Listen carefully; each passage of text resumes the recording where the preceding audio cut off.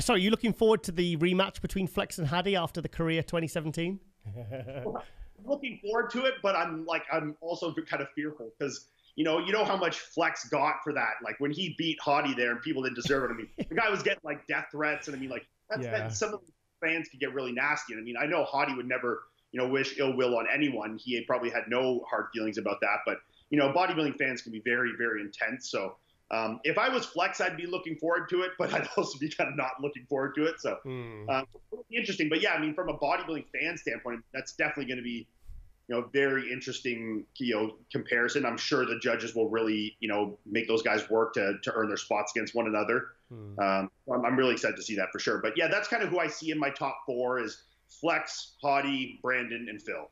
Okay, because I mean, for me, I'm obviously the Phil and Brandon. That's the one that everyone's thinking and talking about.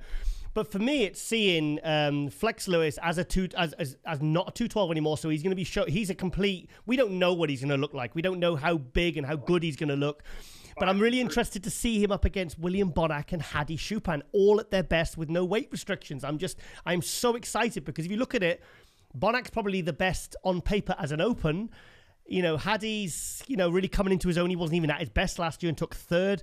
And then you've got Flex that is a complete question mark. We don't know how he's going to look. Yeah, no, I completely agree.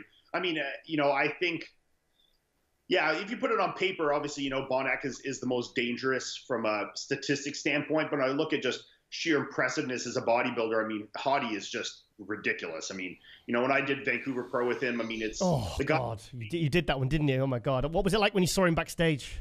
I mean, that's the funny thing about it. Seeing him backstage, he's not impressive at all. Really? That's the weird thing about it. And I said this to Melissa. I was like, it's crazy because when you see him backstage under, not so great lighting, you can't see that insane detail and separation. Okay. And when his physique comes to life really when he's posing, like hits those abs, and the abs are 2 inches deep, and his quads feathered right up to his hips, and there's so much detail that comes to life when he poses and really hits things. But I mean, in person, he's not tall. He's not 275 pounds. He's not Dallas McCarver, 6'3", 290, So, I mean, you see him backstage, you're like, yeah, he looks good. You can see that his legs are big and there's some muscle there. But, I mean, he's not he's not one of those, like, freaky body part guys. Like when you see, like what the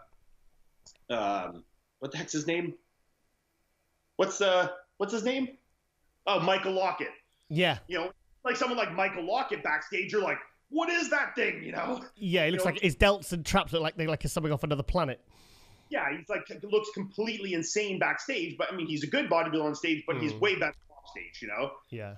Where Hadi is the complete opposite. And the second I was staying side stage and watched him go out into the light and start posing, it's like, what the fuck just happened, Yeah.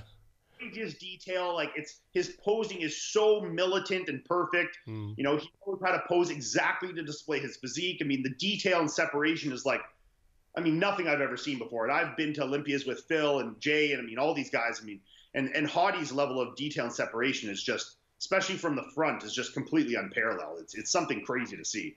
If Hadi had brought his Vancouver look to the Olympia last year, what do you think he'd have done? I think he would have been second. Oh, second, okay. I mean, you could make a strong case for him winning, but they're obviously, like something more about Brandon's look, because even Brandon, I don't think was as good as he was at the Arnold, right? Yeah. And still had him win over a really good Bonac and a pretty good Hadi and some other guys. So, I think they'd really made their mind up with that. That was the kind of look and the physique that they really liked at that day. But I think he would have been better I think he would have surpassed Bonac. So I think he would have been a strong second. Yeah. I mean.